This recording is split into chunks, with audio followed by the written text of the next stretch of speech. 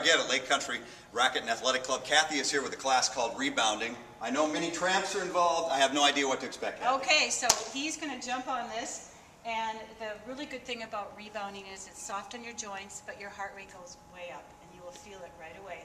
You're jumping down into the bounder, not up, and anybody can do it, and you get an extremely good workout. So like in rebounding in a basketball game, you have a ball in your hands. Sometimes. That's a you part might of have weights, you might have little ball, we use hula hoops. We have all kinds of things we use with it.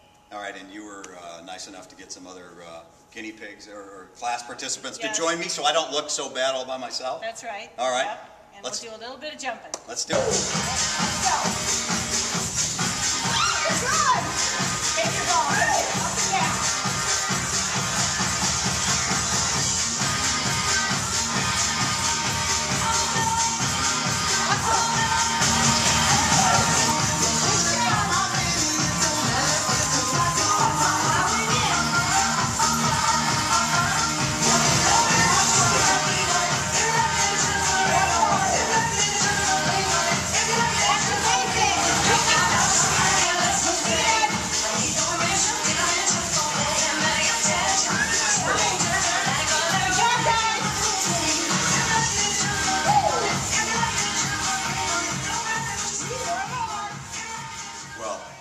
That was a workout. But it was also a lot of fun. That's right. That's what it's about. I've taken Zumba classes before. Have you? Yep. Similar with the beat, too. but this is this takes it to another level, doesn't it? Yeah, it does. I mean, you got we had a ball, as you saw in our class, which is a little bit weighted.